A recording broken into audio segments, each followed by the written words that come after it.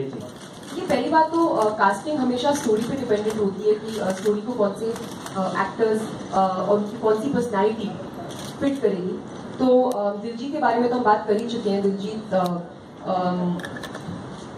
We felt that एकदम personality wise he was absolutely correct for the film. And आज जब उन्होंने film करी है we can not imagine anybody else but in the film.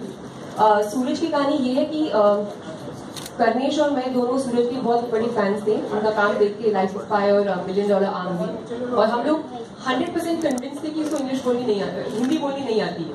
तो हमने जब नाम सोचा सूरज का तो हमको लगा नहीं यार ये हिंदी नहीं बोलता, क्योंकि हमारी फिल्म में जो कैरेक्टर ये प्ले कर रहा है ये दिल्ली का लड़का है और उसकी प्रॉपर मतलब ठेठ दिल्ली का जो एक्सेंट होता है उसमें बात करता है।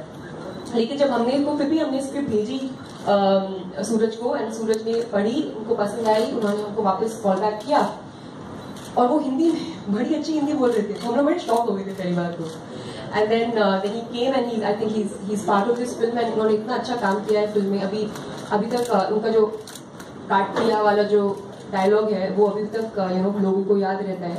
सो he is a very very good actor and very hard working actor. So much so that जब ये आए थे प्रेपरेशन करके, जितनी प्रेपरेशन करके आए थे कि पहले दिन जब ये और मैं रीडिंग करने बैठे मैं इतनी अंडर कॉन्फिडेंट हो गई क्योंकि 100 पेज की स्क्रिप्ट को उन्होंने 200 की बना दिया था।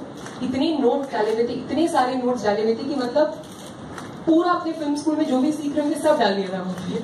तो मुझे लगा क्या मैं अंडर प्रिपेयर्ड हूँ, but he is really good, he is great fun to work with also.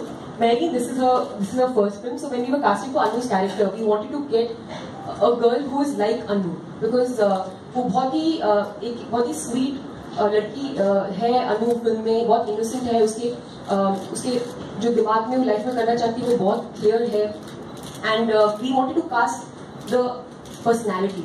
And जब हम लोगों ने अनु के लिए जो ऑडिशंस किए थे, हमने जब मैरी का उसमें काम देखा तो she was very natural, she wasn't acting की ये सीन ऐसे करना चाहिए, वो अपनी तरीके से उसको परफॉर्म कर रही थी, बहुत रॉनेस और बहुत ही फ्रेशनेस के साथ कर रही थी। So we thought she was absolutely correct for the film and this is the first film first Hindi film and we are very happy that she part of the film.